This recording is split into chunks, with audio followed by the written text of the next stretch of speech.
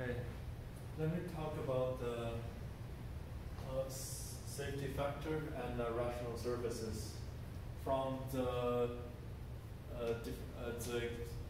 from the formal definition of the safety factor is this is the toroidal flux and the toroidal flux, and d psi t over d psi p. And based on the definition, we do the derivative in terms of space on both sides. On top and bottom, we're left with this. So this here, and 1 over 2 pi cancels out, and the curvatures of a toroidal and toroidal is about that. Then we left with a different expression for a safety factor.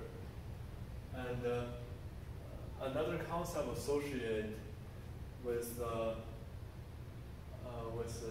safety factor is rational surfaces. Q equals m over n. M and n are integers. If they're integers, then we're in a rational surface. So it will bite its own tail after rotating n times toroidally and m times toroidally. So, of course, rotating is basically what I mean is that if you trace along the magnetic field line, then it rotates n times toroidally, m times toroidally. Let's look at this this plot I drew. I hope you can understand it. So let's start from here. The yellow, trace the yellow line, which is the magnetic field line. It go to the surface, go here. So that's rotating toroidally one time, the first time, and then go here all the way here, then up to here. It has rotating toroidally one time, and then go here. Then it rotated toroidally the second time, and then go again, then back here.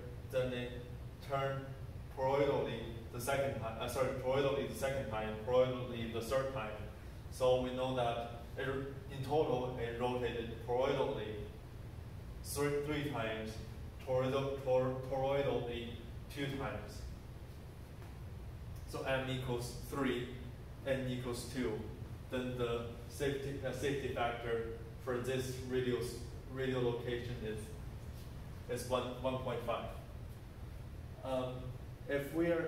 If they're not rational, then say that the q equals square root 2, then this will it will rotate infinite times and pretty much the field and field out the whole space. The whole space. And the rational surface is a great interest for studying instabilities and